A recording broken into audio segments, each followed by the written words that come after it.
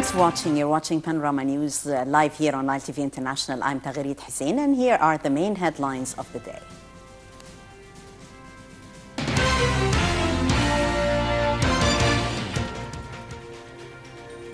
Egyptians vote for the second day in the parliamentary elections. The High Elections Committee to declare results of expats' vote. And Brussels remains on lockdown for the third day as search continues for Paris suspects.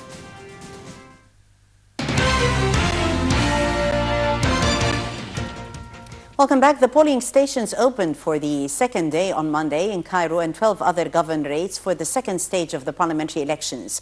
Voting takes place between 9 a.m. and 9 p.m. Monday is the second and the final day of the voting, with the runoff round scheduled between November 30th and the 2nd of December. The voting abroad was concluded on Sunday night. A number of 222 individual seats are contested by hundreds of candidates in the second round. For party lists, there is a total of 60 seats in two constituencies in Cairo and the Nile Delta. A total of 160,000 army personnel were deployed to secure the polling stations in 13 governorates in which the second stage of the parliamentary elections take place. The 13 governorates voting are Cairo, قليوبية, منوفية, شرقية, غربية, كفر الشيخ, دمياط, Port Said, إسماعيلية, Suez, north and south of Sinai.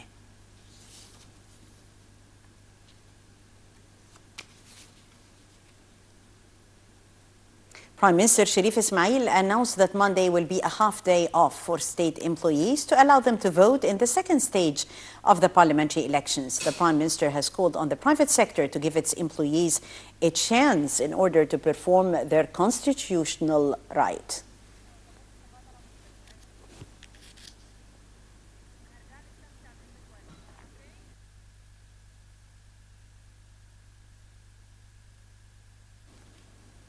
And updating us more from the Higher Electoral Commission, we have with us our correspondent, Abir Mitwalli. Abir, good day. We just had the press conference on behalf of the spokesman. Tell us more about the main highlights that came in the press conference. Abir.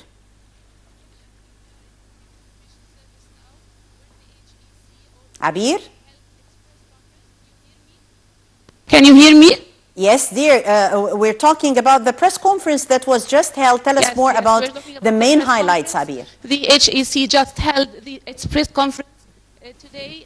The judge said that the delay in the opening of 24 polling stations took place. There is also 5 judges have been changed, 4 of them due to health conditions. Some violations were reported. That was a candidate and his sister were clashing with the voters. Also, they received a number of complaints, about 75 complaints so far. Talking about the Egyptian expats, about 37,100 voters had cast their ballots so far. Right. Abir, are we expecting further important live press conferences throughout the day? Yes, there is another press conference to be held at 9 p.m. This night. Well, thank you very much, Abir Mitwalli, our correspondent at the Higher Electoral Commission. Will keep us updated on more taking place from over there. Deputy Foreign Minister Ambassador Hamdi Louza said that more than 37,000 Egyptian expats voted in the second phase of the parliamentary elections. He said the number represents a 22% increase in the turnout than the first phase. Egyptians voted Saturday and Sunday in 139 embassies and consulates. The High Elections Committee is yet to announce results of the vote.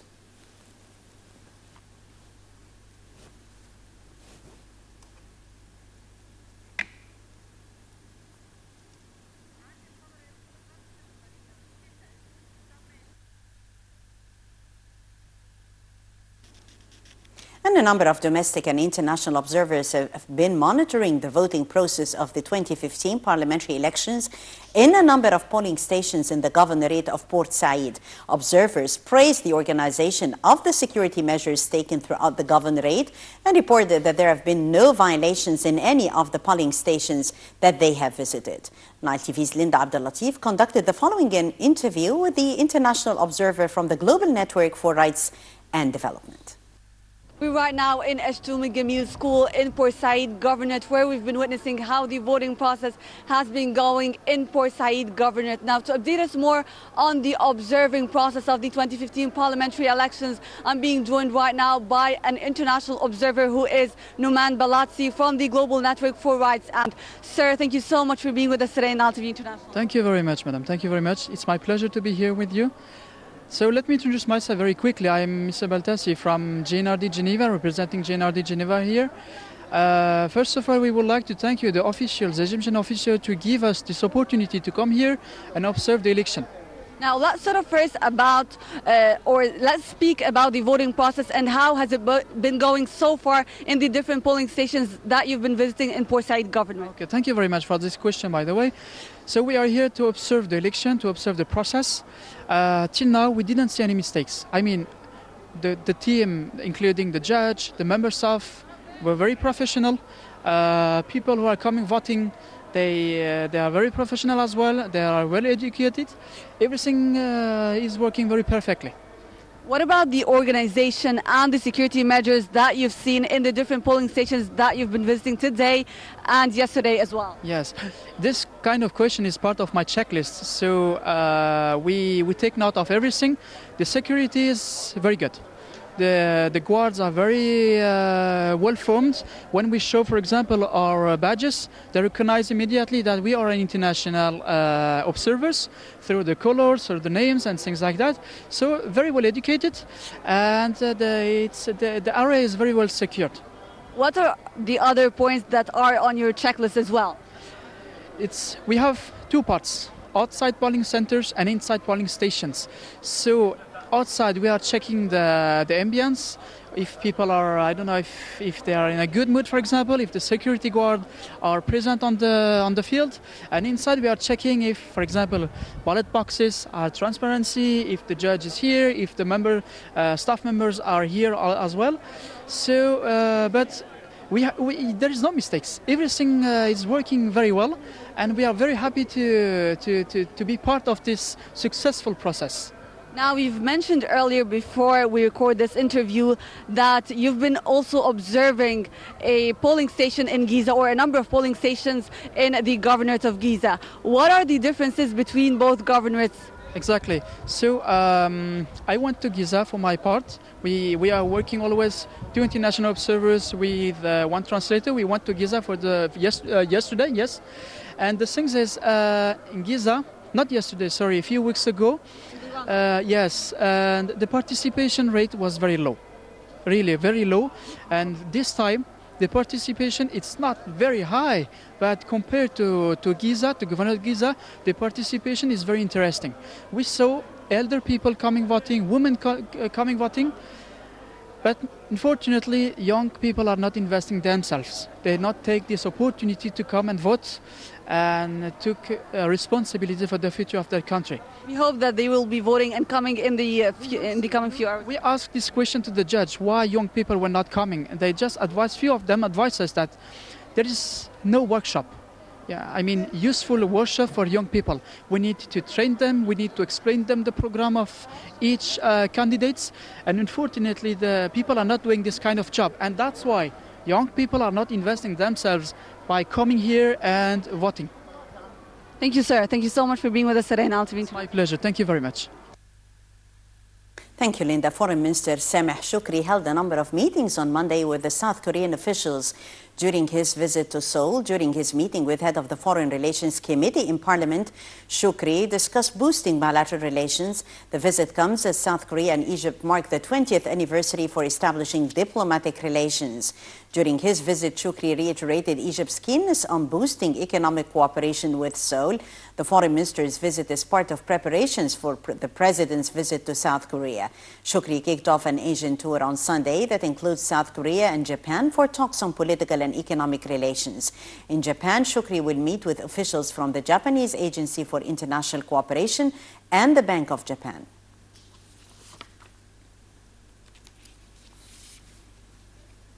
Brussels was on terror lockdown on Monday in fear of a Paris-style attack with a gunman wanted over the deadly rampage in the French capital a week ago, still on the run. The Belgian capital closed its participation. How about the turnout so far in the second day of the parliamentary elections this phase? Yes, just let me wrap up the situation here. Since the early morning, we've seen some of turnout, not like yesterday, but it's moderate and still people are coming. Since 2:30 in the afternoon till up till this minute and until 3:30, there is a break. If we speak about the whole process, the atmosphere of the election in itself is going in a very smooth way, where the security situation here is on its utmost alert. Of course, elders in the very morning came and middle-aged came before the working times. Now in the afternoon, we are supposed to be expecting more participation from the youths and the middle-aged men, since we are speaking about a half working day. And so we'll be awaiting تغريد. Yeah. Mona, throughout the day, how about the turnout? Definitely is better this phase than the phase before. But how about more of the participation of the youth, of women? We see the elderly dominating the scene more. Yes. The participation, particularly in Sayyida Zainab, is, I guess, more than you can find in any other constituencies. And I can tell you this because it's a popular area. When we spoke to some of the voters and asked them why they are participating and are they aware of how important the parliamentary elections is for Egyptians, they said that they are very much aware, and this is why they came. Some of them were not even able to walk, and they were helped by the police forces through the wheelchair and other facilities. One of the judges came down even for one of them who was not able to go through the stairs. Right. All these were facilities. But I have also the chance to speak with one of the observers, particularly from one of the embassies. And when I and my colleagues, we asked him, why is it important for him to observe the parliamentary elections in Egypt? He said, it's not important the turnout, whether it's high or it's low. What is important that they want to see if Egyptians are very much aware of the political scene and if it is going on, and how they view their future, and the importance for them from the parliamentary elections is that they see Egypt in a stable situation, and this is why the parliamentary elections for them is important. Right. It's glad, Mona, that you pinpointed the issue of the Egyptians' awareness for participation in the elections, and also in such popular districts like Sayyida Zainab, where people usually know each other. So I guess the criteria is further facilitated on who they are going to give their voice to, right? Right, very much indeed, Taghreed. Sayyida Zainab, you know, is one of the very oldest areas, particularly on the political map, since you know that most of or lots of the important political parties initiated from Sayyida Zainab. It is very much important because also it reflects the popular will of people. Right. So that all is a reason for its importance. Sayyida Zainab is a middle-sized constituency if we're speaking about 17 polling stations, if we're speaking about a capacity of 196,000 people who are the illegitimate voters or eligible voters. This is the percentage of Sayyida Zainab, but the importance comes of how it is an important popular area in Egypt. Right, and also a sense of keenness to participate themselves reflects the awareness of Egyptians.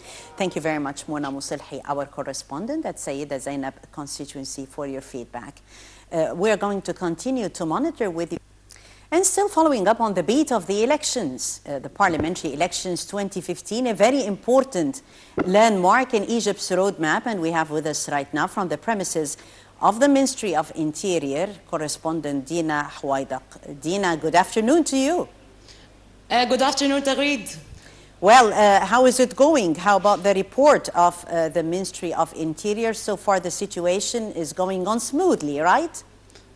Yeah, we're still here at Ministry of Interior following the parliamentary elections of 2015 and the second day of the second phase. And I'm still joined by Major Ahmed Haider from the International Relations here at the Ministry of Interior to tell us about the latest updates and security concerns. Good afternoon, Major Ahmed. Good afternoon, Dina.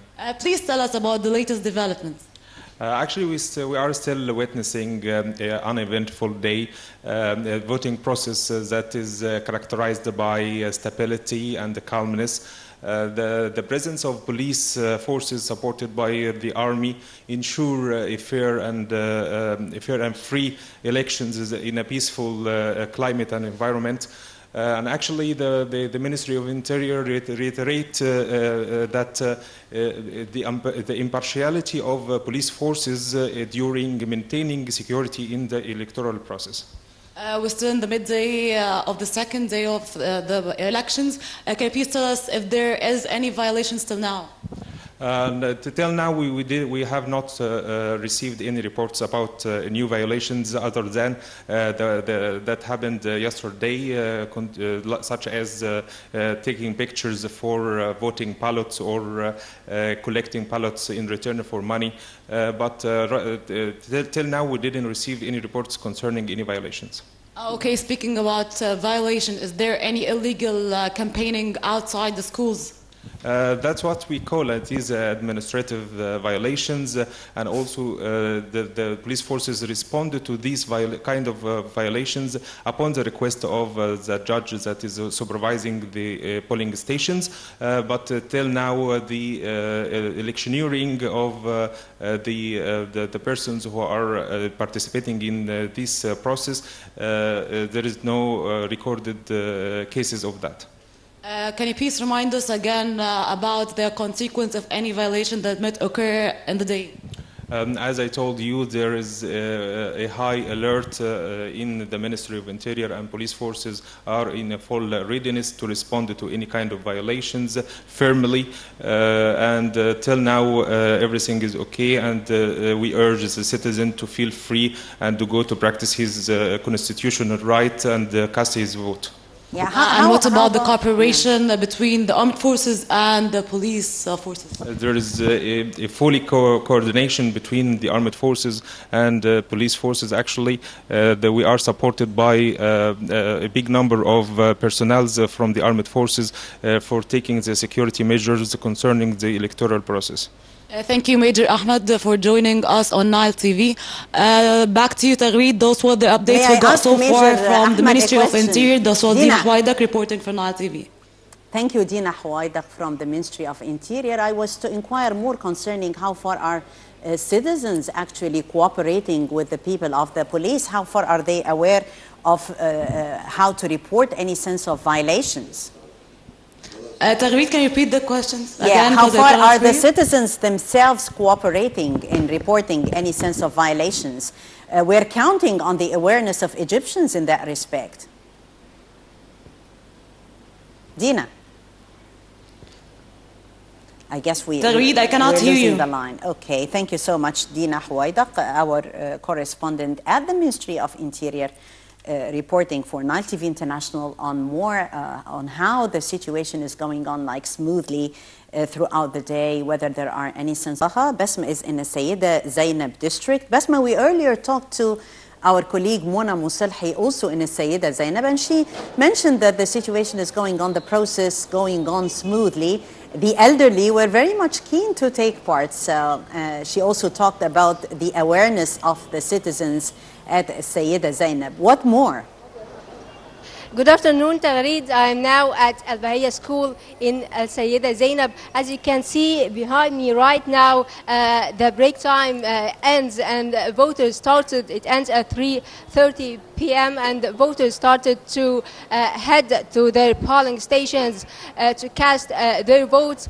The turnout now or today you can say it is moderate, but I believe that it will increase in the coming hours. As you know, Prime Minister Sharif Ismail announced that today will be a half work day, so voters would be able to come and cast their votes. Taghreed, so far the voting, everything here is well organized and everything is going smoothly. It took between 2 or 3 minutes for each voter to cast his vote and to go through the whole voting process. Also, Taghreed, as you can see behind me, heavy security measures are taken to protect the voting stations and the surrounding areas. I can see heavy deployment from the security forces everywhere, so voters would feel free and secure at the same time. Taghreed, better health and education, of course, are top priorities from most of the voters. They believe that the coming parliament is very significant and it comes at a very critical time in the history of Egypt. They need candidates from the younger generation who can lead to a better and flourishing future for Egypt. Also, they believe that the younger generation can build a flourishing future for Egypt amid the various challenging facing our country. Taghreed, also it is really great to see the elderly coming today to cast their votes, leaning on walking sticks for the sake of their grandchildren. Right. Yeah, great to see that different categories are participating, especially the elderly, and also what you pinpointed, Basma, concerning the sense of awareness of Egyptians. How about talking to the voters concerning the criteria of their choice? Do they know quite well? Do they read quite well the candidates that they are voting for? Sorry, Taghreed, I can't hear you well, but I think you're asking about the violations. As I said, here everything is going smoothly. Indeed, the security forces are exerting their utmost efforts in order to facilitate everything to the voters. So far, Taghreed, no violations committed and no complaints received.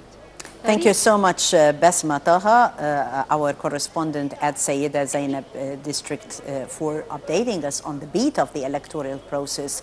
A short break and we'll be continuing our panorama and also our expanded review of the electoral process, the beat of the elections taking place from the different governorates participating in this phase of Egypt's parliamentary elections. Stay with us, we'll be back. With us now live, our correspondent Riham Mursi, who is currently in Shobra district from a polling station there.